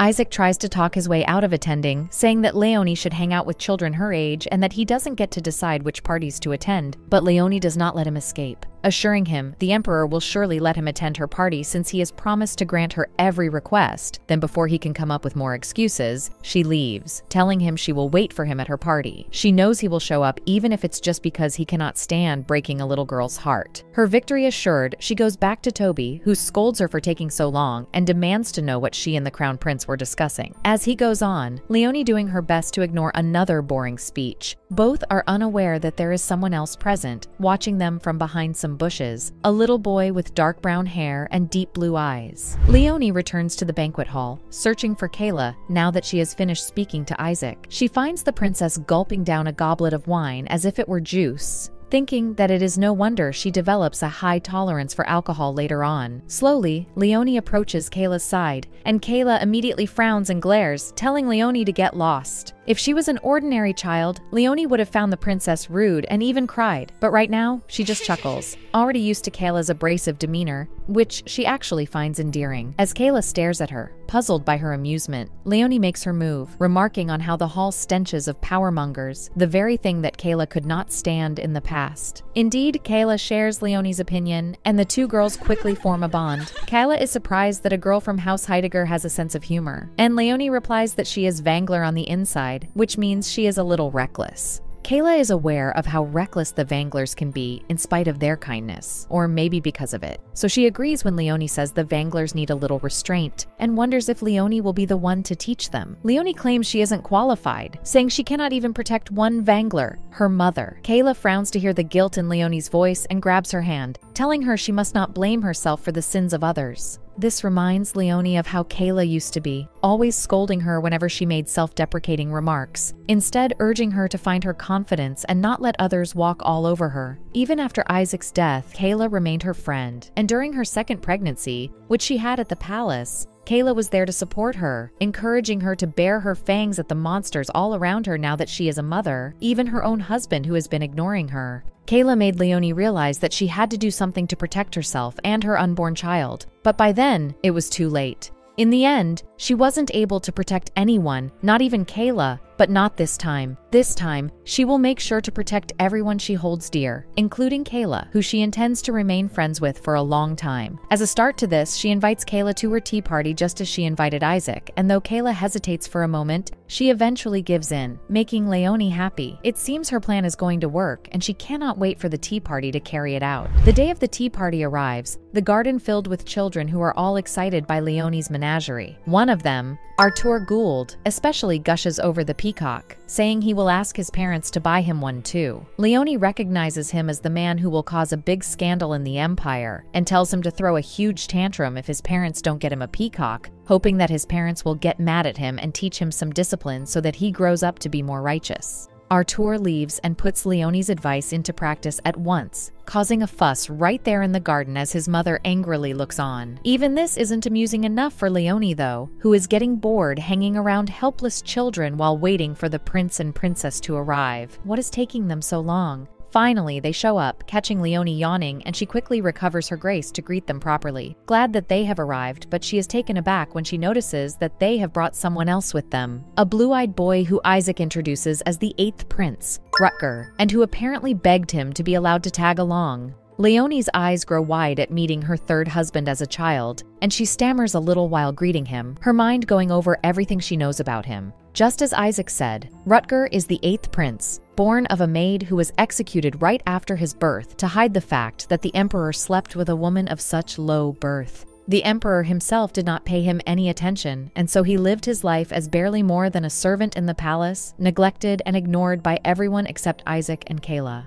Only when the war for succession began, and the people recognized Rutger's prowess in battle, as well as his other gifts, did they start to pay attention, some scrambling to curry favor with him, and some beginning to fear him. Right now, he is just a boy though, staring at her, and she can't help but stare back, which Kayla teases her for. Indeed, Leonie cannot stop looking at Rutger's blue eyes or his dark brown hair, which is an indication that his power of dominion is strong. The darker the hair color, the stronger the ability, though it did not awaken until much later, as well as his clothes that are shabby compared to his siblings. Rutger does not seem to mind, blushing and stuttering as he greets Leonie and urges her to call him by name. He clearly likes Leonie, making her blush in turn, but she comes back to her senses, reminding herself of her important mission. To accomplish it, she asks Jan to keep Rutger company for a moment, while she escorts Isaac and Kayla to the garden. She leads them to the gazebo, and there shows them a painting, inviting them to join her for an adventure. As soon as Isaac and Kayla agree, Leonie activates her gift, and in a flash of light, the 3 of them enter the painting, finding themselves surrounded by light and dazzling colors. As the royal siblings are still in awe, Leonie explains that she has transported them to a safe space where no one will hear what they are about to say, which makes Kayla think it is something serious. Leonie proceeds, explaining that after her gift awakened, a dream was born in her heart. A dream of a better empire, where power is not held by ruthless men like Duke Heidegger, but by benevolent men ruled by a kind emperor like Isaac. Isaac and Kayla realize what Leonie is proposing, and they're in shock, Isaac even scolding her for being rash with her ideas and words. But Leonie is not at all bothered. She says she has come to realize that power is what shapes the world,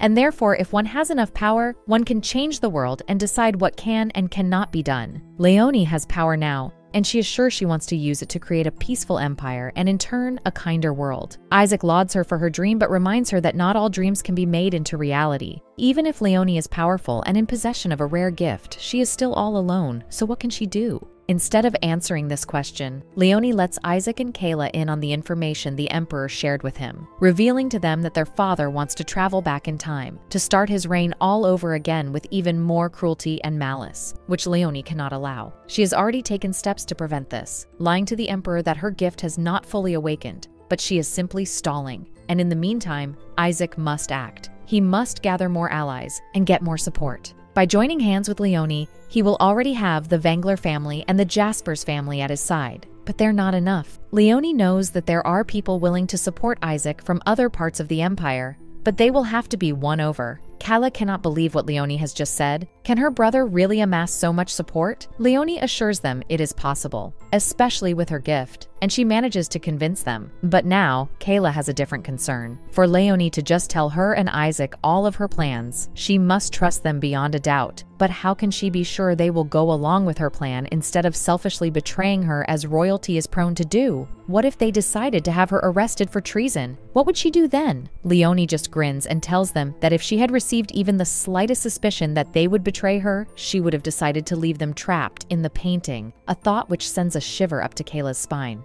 She had not expected Leonie to be so cunning, but then Leonie is half Heidegger after all. As for Isaac, he just stares at Leonie, thinking that she is truly like a lion, confident in the fact that she reigns supreme over everyone. In spite of himself, he starts to consider her proposal, having long been wanting to change the empire for the better, but having no power to do it. Leonie has just promised him that power though, so shouldn't he join hands with her and make the dream of a better empire into a reality?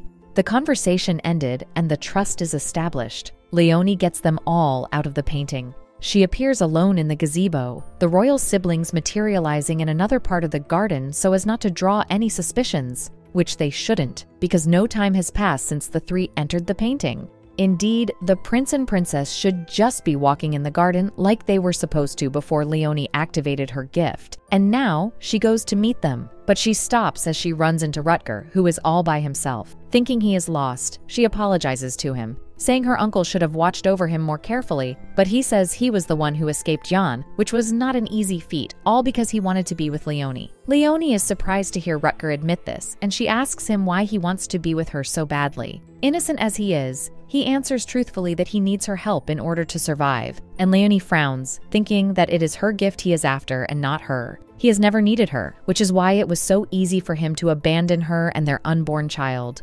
Crossing her arms over her chest, Leonie tells Rutger coldly that if he wants an ally, he must seek someone with actual power. On the other hand, if what he really wants is to have her on his side, then he must prove it and show himself worthy of her loyalty. This said, she turns on her heel and leaves Rutger alone, making her way through the gardens. After a while, she feels bad about how she just treated him, regretting her harshness. But what can she do? Each time she looks at his face, she is reminded of the past, so it is better for her to avoid him entirely, hoping that he will stop hounding her as well. Speaking of hounding her, Leonie stops as a thought suddenly occurs to her. Since Rutger was looking for her, did he see her and the royal siblings go in and out of the painting? What if he tells someone what he saw? Leonie shakes her head and calms down though, knowing Rutger would never tell anyone anything. Why, he barely spoke when they were together, even during those times when he would come to her bed. Leonie looks back on the past once more, recalling her wedding night with Rutger. She sits on her bed in a robe, waiting for him to come, hoping that maybe now that they are alone, they can finally talk. But when Rutger does appear, wearing just a robe as well, he simply stares at her, pursing her lips and saying nothing, which makes Leonie so uncomfortable that she has to look away and clench the sheets. Still, she waits for him to say something, to do something, and finally he comes closer, leaning over her on the bed. They are closer than ever now, and Leonie can feel her heart pounding in her chest as he looks into her eyes, her whole face growing warm as she gazes back at him. Suddenly, he speaks in a soft voice, but only to tell Leonie that he will wait for another time when they are both ready if that is all right with her, and she only nods. Still, she looked forward to the next time, hoping they would finally speak, but when they finally consummate their marriage, it is still done in silence, Rutger acting as if he is simply fulfilling a duty, a chore, which sickened Leonie so much that she was glad when she found out she was pregnant so soon. Going back to the present, Leonie realizes that the conversation she had with Rutger just now, though it was more of an argument, is the longest she and Rutger have ever spoken, and she isn't sure what to make of it. Even that night, Leonie's thoughts are still filled with Rutger, and she finds herself unable to sleep, even though she feels exhausted from the tea party. As she tosses and turns, then sits on her bed, she recalls the past, particularly the face of Rutger when she last saw him. What was that face he was making? It almost seemed as if he was begging her not to leave, but why would he do that when he never showed any concern for her? Surely he was just startled, since Leonie vanished in front of his eyes after all. Still, she wanted to think that he loved her even just a little bit, that he cared for her, or at least felt sorry for her. After all, as much as she hates to admit it because she is embarrassed, she fell in love with Rutger the moment she saw him at their wedding. It was then that she finally understood why all the noble women of the empire were outraged when they heard that he was getting married, and to someone old and twice divorced no less. But then, they wouldn't have wagged and clicked their tongues so much if only they knew that her marriage to Rutger was one of his brother's plots to humiliate him and take him down a notch, since at that time, he was already showing potential as a future emperor. Indeed, the third prince, Max, wanted to put Rutger in his place and remind him that he is barely royalty, which is why he arranged Rutger's marriage to Leonie as a gift to him. And Leonie knew this, so she tried not to have any feelings for Rutger, but her heart would not listen. She ended up following him with her gaze just as she used to do when she was a child, starving for her father's affection. Once again, she experienced the pain of yearning for someone's love, but he hardly spoke to her, barely looking at her. Once, when they crossed paths in the garden, she thought of starting a conversation with him, hoping that they would get closer. But he just walked past her without a word, making it clear he had no interest in talking to her. Leonie wonders now what happened to Rutger after she vanished. Did he go on to marry Sharon as Sharon said he would, the two of them having children of their own?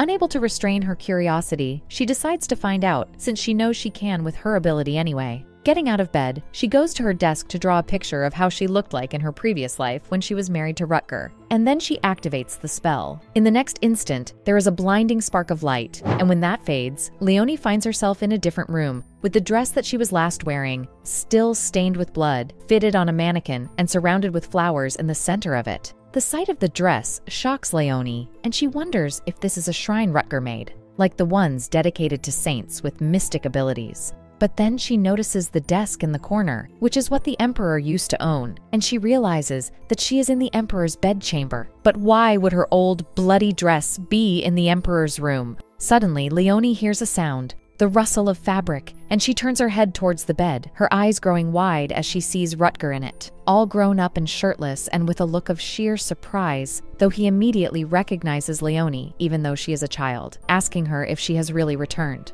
The lines between the past and the present are blurring, which may alter Leonie's plans for the future, though we do not know yet how, but for now, this is how this segment ends. If you like the story and want to see what happens next, please comment down below the name Leonie.